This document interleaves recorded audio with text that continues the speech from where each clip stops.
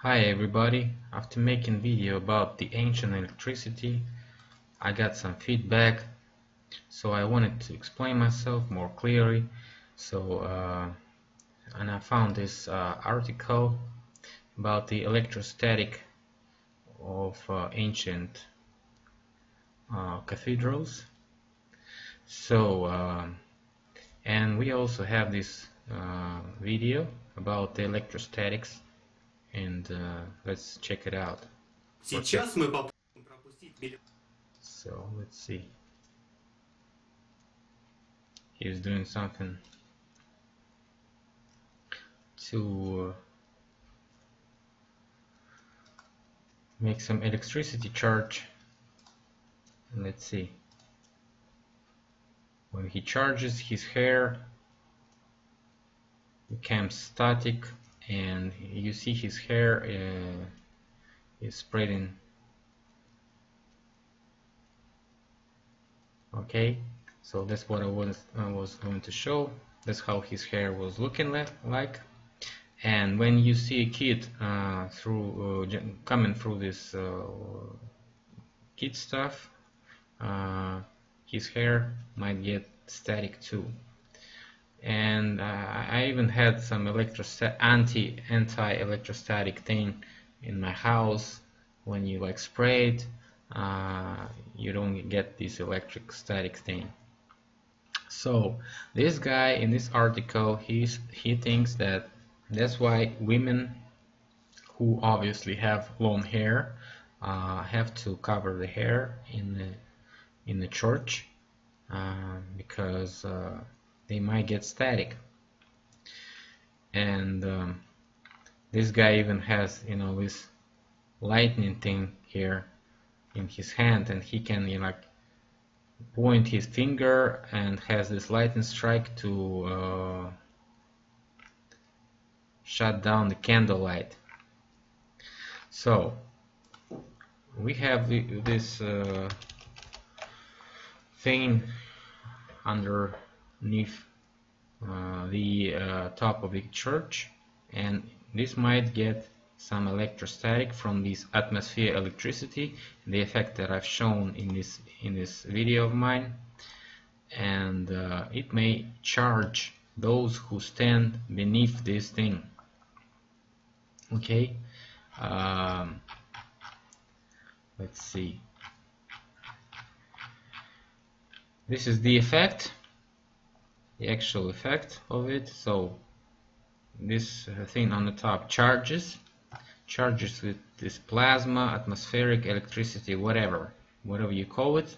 It has a charge, and it's patented in some patent bureau, and it has an invention number, and those details are simply the spike of the church, and this is like the string or the cable which actually gives away the electricity.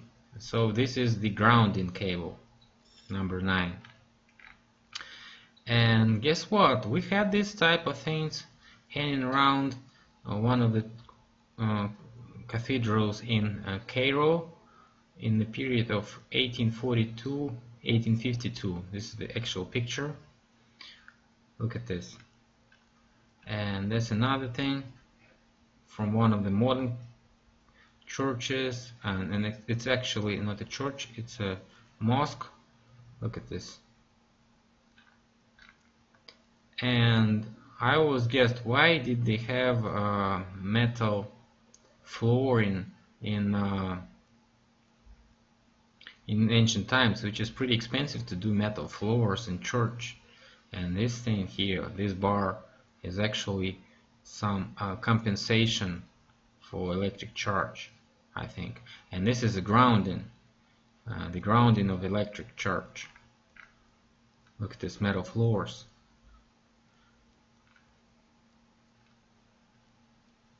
Okay, and it even has some light thing, like electricity or something like that, church light. Maybe it looks like that. This one is from St. Basil Cathedral on Red Square. Okay, and what else? We also have this tribal electric thing called Micros 102. It has the same effect of like this thing. Maybe you've heard about it, something. When you press or push or touch something, electricity comes out, and we have this effect. Look at this. So the effect here is the air which touches this metal thing, and it connects to it with this tension or something like that, and we have this metal collecting positive charge, and such effect occurs, like they say in this video. And so they made all those surfaces to collect this electricity type of thing. So today our best can be 10,000 volts. That is pretty amazing that we connect this thing which ancient people used in every church. Okay, this is definitely the awakening of today's era. We have a new era, and we have this atmospheric effect of electricity which can be used despite all this oil mafia that we have all around the world. And I actually have explanation of why they collect in oil, because we have underground mining all over the world. We have signs of mining activity on the sea. We have let's see, signs of mining activity in every like every major island and stuff like that. Look at this. This is all, everything was mined away. This is a huge quarry. And if you look to like Mariana Islands near Guam, you're gonna find out many different things. I'm not gonna show you all those things today because it's pretty useless to do. You can do your own research, watch this Google Maps close to the Guam Island, and you're gonna find different things all around it, like those traces, huge traces of some machinery and stuff like that. So we have it all around the Mexican Bay, all around Haiti and stuff like that. So that proves that we have deep sea bottom mining, and we have this underground mining. May have, if we have this deep sea mining, we might have underground mining, and the byproduct of this underground mining is oil, which can be dropped with the sands, roller excavation traces. Have you seen? In this is amazing, and we have traces of this mining everywhere. And guess what they do? They get all this sand with oil sand, so-called oil sand, and drop it over here. And that's why Venezuela and all this shoreline of Venezuela has a bunch of oil sands, so-called oil sands of Venezuela. If you Google this stuff, you're gonna find it all around in Venezuela. Oil sands of Venezuela. So, okay, my point is that the oil is the byproduct of sea mining and that's why we have it in Mexican Bay, in Gulf of Mexico. We have it like everywhere. And that's why Saudi Arabia has so many oil, which is not very deep underground, because it got dropped with all this oil sand here. And that's why oil is so easy to mine in Iraq, Saudi Arabia, Libya, and so on.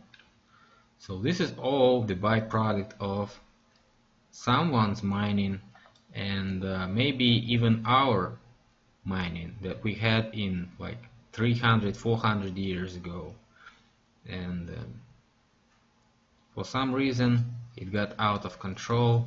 Maybe we had such civilization as we have today, which is a parasite civilization, which actually takes everything and gives nothing. And that's why we have so many deserts now, because everywhere some people get the power to do something, to rule the world. They do something like this. And you don't have to blame Masonry, you don't have to blame Illuminatis, you don't have to blame someone else. Maybe it's our fault because we got into this, we help those who lead us, we don't think about the future. That's what we do today. We don't think about the future, and but we have some good things coming, and it's gonna reveal one page after another, one step after another. First step is already made, and I'm not gonna repeat it every time, but you're gonna see it pretty soon, because people start to realize, start to look at the things with some other way, and start to understand what's going on. Watch my videos, subscribe to my channel, and I'm gonna bring you more interesting information, and ask me questions in comments. Most of you do, but some of you guys still just pass this away, don't ask stuff, and I welcome you to ask questions and write me comments in all those Facebook groups that I post, and on my channel, of course, under each video. So see you later, bye.